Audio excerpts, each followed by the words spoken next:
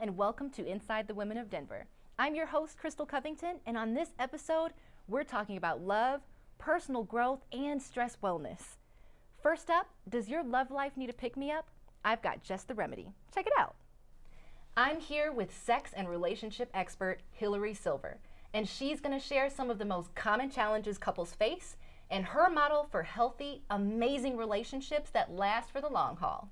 So I'm so excited to talk about this topic because I've been married for I think it's going on 9 years this year, and challenges always happen no matter how long you've been together. So it's really important to know how to handle those challenges. So first off, I'd like to know, what are some of the most common challenges, and we'll go from there.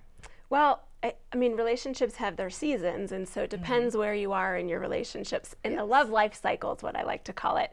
And couples that have young kids have specific challenges, and couples that have been together for a long time have specific challenges. But it always comes back to how both people are showing up in the relationship. It's really important that both people are full, whole, self-defining, self-determining, autonomous people, so that one doesn't overpower the other. That's so huge. I don't even know, that's one of the things that we've always talked about, making sure that we're always kind of in alignment with each other, because it would be easy, for us to kind of grow apart if we're not kind of paying attention to that. Where are you? Where are you? And asking that question constantly. So I feel like one of the biggest challenges we try to overcome constantly is just making sure we're always on the same pace and the same page. And making room for both people. Yeah. Right? So what I like to say is make room for two. Every relationship needs to have room for two. And every relationship always has one person who's more dominant than the other by nature. That's me in my relationship. I'm outspoken, opinionated, I know what I want, I'm enthusiastic, and I can easily just kind of elbow him out because he's more easygoing or laid back and wants me to be happy and doesn't want to rock the boat. So there's always one in each relationship who's a little bit more than the other. So it's really important to make sure that you're navigating that balance of power, because when that's off, it affects everything in and out of the bedroom. And I bet that changes over time, because as people, mature, they kind of, their personalities kind of change. I know that I've gone through several different seasons in my life, let alone in my relationship. Right. And my behavioral patterns have changed. So I might have been a little more easygoing earlier on, and now I think I've grown to be more outspoken and dominant, but still, my husband's he's always been kind of more dominant than I am personality-wise, but I've kind of You've come into your own a little bit.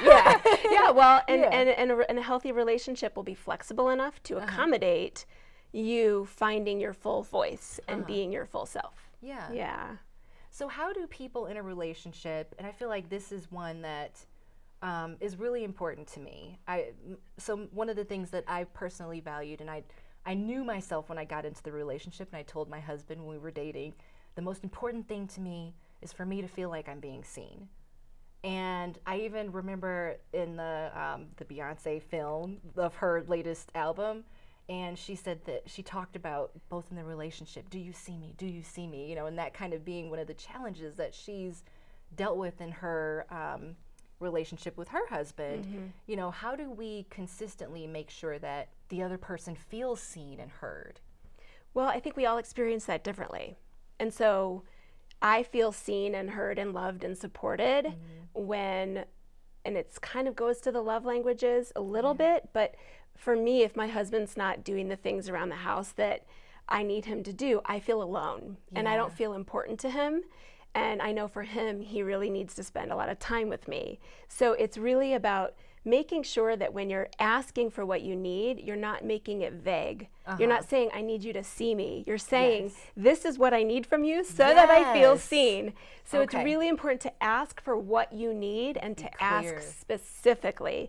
And even sometimes put a qualifier on it, like, I need you to move your tennis bag now, not tomorrow. That will make me feel important to you, right? So I think we just don't realize sometimes that we're not communicating as clearly as we think we are, and we miss each other. And then we don't feel important and we don't feel loved, and then we get resentful, and that's where things really start to fall apart. Yeah. I was personally guilty of that specific thing for a while, because I would say, well, you never do the dishes. And he says, well, I do the dishes. And so we had to come to the understanding that I need him to do it at a certain time. He said, well, I didn't know that. I didn't know you needed me to do it before the night ended. I thought it was just whatever. It's so much better when the dishes are done before you go to bed, right? Right, especially right after you eat, so you can relax. But everybody has, nobody wants to be told what to do, but if we just make our wishes known, and we do it in a way that's clear, we also just want to make each other happy. That's all we really want. Yeah. So what would you say is the #1 tip that you want to make sure that everyone in a relationship knows that will help them to survive for the long haul? Well, and it goes back to what I was saying earlier about room for two. My model I call sunny side up, because it's really instead of concentric circles or one circle overlapping the other, it's 2 whole circles inside of a circle. Actually, I'll pull out my little. All right. I brought this is what I. These are just from workshops that I give, so I don't know if you can see it, but this is my model, and it represents the 2 whole, full, autonomous, self-defining people inside of the relationship. And this is the boundary around you. And so there's always needs to be room for 2. Yes. And when you don't, what we don't want is this. Okay. Is one person is half in and half out. Okay. And what we also don't want is this. What's that which one? is someone coming in. Oh. And that could be mother-in-law. That's always mother-in-law, demanding bosses, inappropriate members of the opposite sex if you're a hetero couple, right? So the old model that is still being shown and taught out there is this. Yeah. And this just doesn't work, because it never stays like this. Life is dynamic, and one person is always more dominant than the other. And so what ends up happening is this. I don't know if you can see, because the colors didn't print out very well, but one overshadows the other. And the other acquiesces and submits and capitulates and withholds to make the other happy, or to keep the peace, or to, just to avoid conflict. Yes. And then that's when all things go wrong. That's when affairs happen. That's when divorce happens, because people aren't feeling connected, and they're both not getting their needs met. So my #1 tip to have that is to really embrace conflict, because you're going to have more conflict, and you're going to need more communication skills to achieve that state of two-ness, so that you can navigate, well, I didn't get my needs met. Well, I'm not getting my needs met. So who's, you always get your way. Well, I feel like you always get your way. And so it's really about having those foundational communication skills, so that you can achieve this. When that is off, everything starts to go wrong. Okay. Yeah. Beautiful. Well, thanks for the amazing tips on, handling those challenges, so that we can have amazing relationships. Thanks for having me. All right. Awesome. Now that you've got your love life in order, it's time for some personal healing. Our next guest calls herself a body whisperer, and she lives for creating breakthrough health transformations. Take a look. Leslie Huddart with Body Wisdom Wellness is here to talk with us about the real secrets to physical healing. So Leslie, first off, I want to know, let's define healing.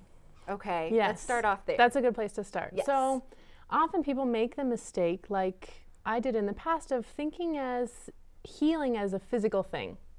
I went to, when I was in college, I had a lot of physical health challenges. I essentially became a natural health expert in my early 20s when I started going to doctors and realizing I know more about healing than the doctor does. And so I thought I would go to chiropractic school. Okay. But I was a language nerd. I was still thinking physically. I lived in Japan for a couple years, and I started studying shiatsu, Asian body work. Okay.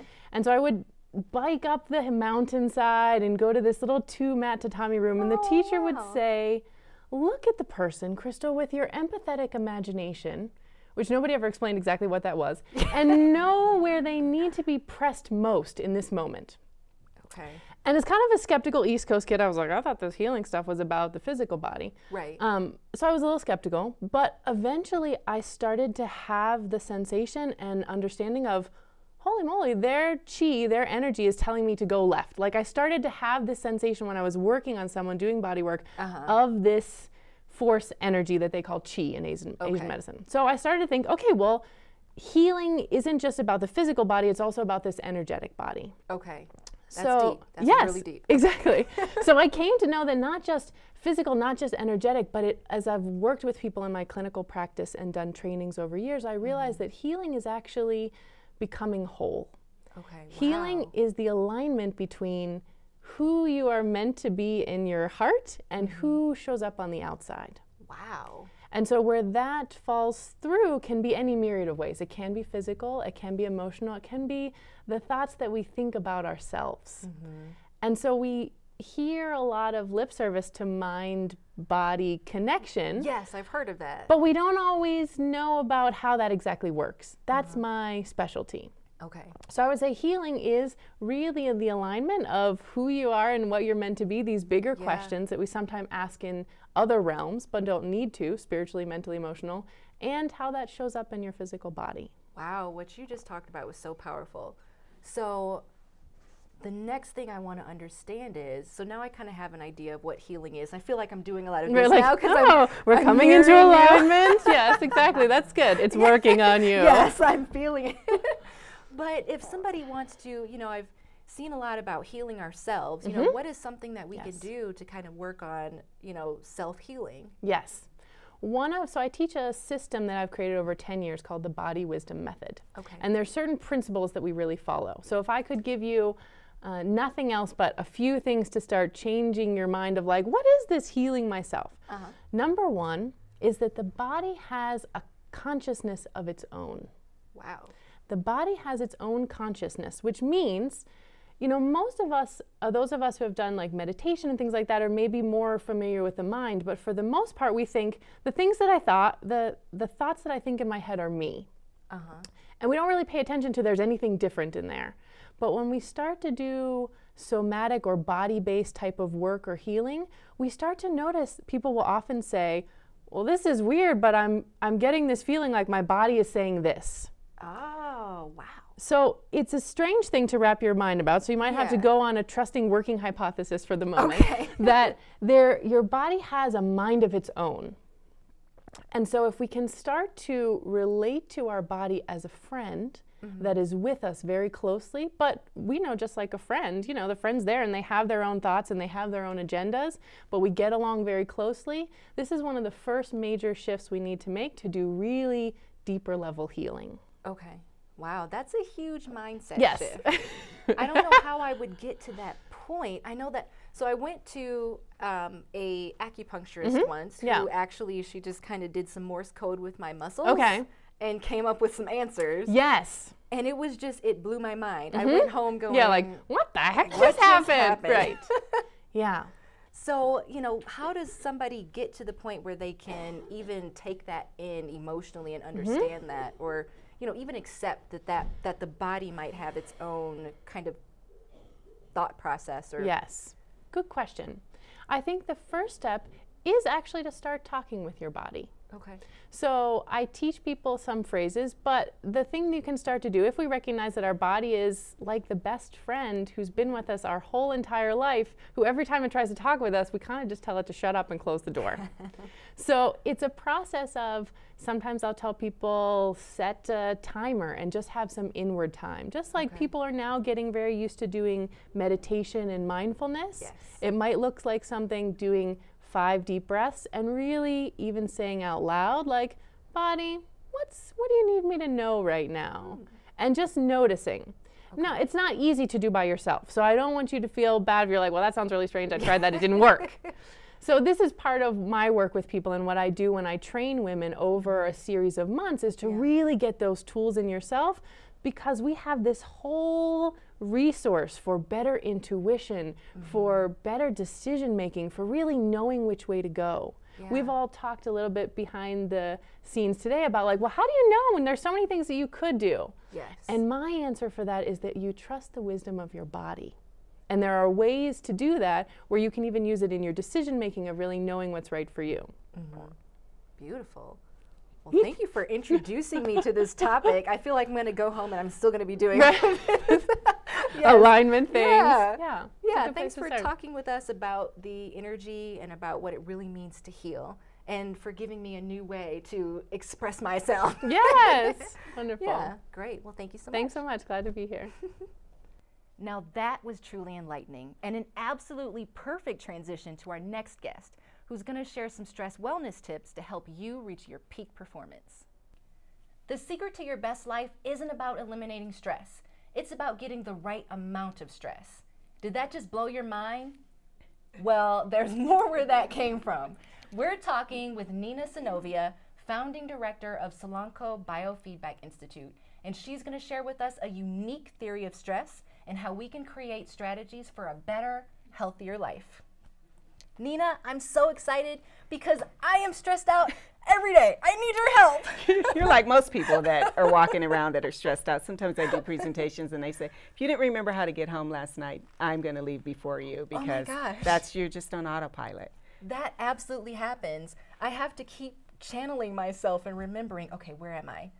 Because it's so easy to just zone out on the road, and it's like my body knows where to go. Yes. But I don't actually know how you got there. In my head, how I got there. Right. That's when you know it's an acute stress situation. Yeah. So for me, and what I do in this theory is I explain that we're all operating on 3 levels. Mm-hmm. We're either under stressed and underperforming. And so an example of an underperforming person might be the person sitting next to you at work that has always got time to check social media or Facebook, and you're thinking, I am working. Yes, yeah. I am working 15 hours and 2 hours just ramping up, and this person has all this time. Yes. And that person that is underperforming is also creating stress. Stress is meant to get you away from a bear that you see on Colorado Boulevard. It is not meant to keep you there forever, right? So the fight or flight. So a person that is underperforming in that level will actually create more stress, because what they then need to move into an optimal level of stress is a goal. So goal setting keeps us at a nice distance between where we are now and where we want to be. Okay. And that level of energy, that dissonance that gets us there, is just enough to keep us flowing, keep us moving forward. So if you're stagnant, if a person is stagnant or someone that is managing a person is stagnant, then setting a goal is the fastest way to get them to that next level. Setting too much of a goal creates stress and burnout. Too many goals. Yes. I can relate to that one. Yes. So we want to make sure that it's optimal. So what happens when a person is on the opposite end of that? The stress and burnout end. You want to ensure that the person too knows that they can take control back of their life, and know that if they're showing up as their most authentic self, then that is a way to bring true balance to what they're doing and what they said they're going to do. Okay. So if a person still can't get out of that, I have initiated what is called DNA. And so I say to them, then you go into, what does this feel like in my body? When I am stressed, I am not drinking as much water. I'm going for the sugary foods. Yes. I don't remember how I got home. Then I always activate in that moment, do not activate, DNA. Okay. So you notice in my body, this is what it feels like when I'm stressed. So I want to not activate that behavior. I want to activate a new behavior. And research has shown that gratitude is the fastest way to get out of fight or flight. Wow. Gratitude. And you don't have to be grateful that I am grateful to have a stressed boss that is now stressing me out. It doesn't have to be related. You can have a photo of family members and photo of a child, photo of an experience. I often ask clients that I work with to get an anchor right away. So kind of like I've seen, I can't remember what the movie was, but I was watching a movie and it was a taxi driver, and in her taxi car, him or her, they had a picture of like a beautiful place that that made them feel good, and it was in the visor, and they would look at that. Right, because what we're trying to do is create an emotional response that's different than the emotional response you have when you're feeling stressed. Right. And that emotional response can then pull you out of that fight or flight. Okay. So the stress, whether it's underperforming, you have enough time to to do all the social media when you should be working, or optimum level of stress when things are just clicking. You hear people say, I was in my zone. Yeah. That's the optimal level of stress. And you can exist there every single day. Or when you're stressed out, maxed, and about to experience or are experiencing burnout, that actual anchor will ground you back into a space and place that says, I'm out of fight or flight. Any stressful moment takes you to a moment as if you are, in fact, about to be in a head-on collision. Wow. Your body is responding to provide safety to either flee or fight it. Right. Every single time that you're in stress. So when you don't remember how you got home, you really have been operating, am I fleeing, am I fighting, am I fleeing? Should I expand to become bigger to fight this, or should I shrink to preserve everything so I can flee it? So when you are stressed, you ultimately want to use gratitude to pull you out of stress. So what about doing nice things for other people? Does it work the same way? If you just kind of, let's say you find a homeless person and you give them, you have, somebody had just come up with an idea to have little packets in your car to give to homeless people when you see them on the street. What if you do things like that? Does that kind of bring you out of that? I have not seen acts of kindness really reduce stress at the level that I'm talking about. I'm talking about the stress that's sending messages from your heart to your brain through your central nervous system. That is communicating to your body to say either you need to expand to fight this or shrink to become lighter to flee this. And so we're really talking about that the stressful situation and gratitude can't coexist in the same space. One either has to be dominant or less dominant. So when you're a spirit of gratitude, it really overshadows and sends messages to your subconscious mind that, oh, when I am stressed, I'm going to reach back to a moment in time that pulls me out of this. It's a personal experience, and it stops that fight or flight up the central nervous system. Okay, beautiful. So before we go, what's one really great tip for people to maintain that sense of gratitude, or have that reminder of gratitude throughout the day as they're feeling stressed? So I use this every single day. I sometimes cheat with devices that tell me if I'm stressed or not, but when I can't have access to that, I've taught myself and I teach my clients to actually do a breathing technique to connect to that breath that is heart-centered, because your heart has an intelligence center that is sending messages to your brain more than your brain to your body. And so I connect that to that breath, and I say, my mantra is, I am grateful for the opportunity to sit with Crystal. Oh, I love that. I am grateful for the safety of a safe marriage.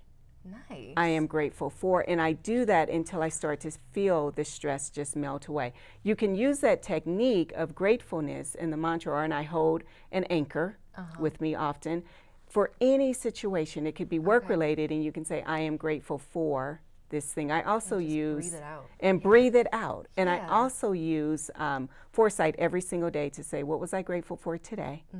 And in the morning I say, what am I grateful for?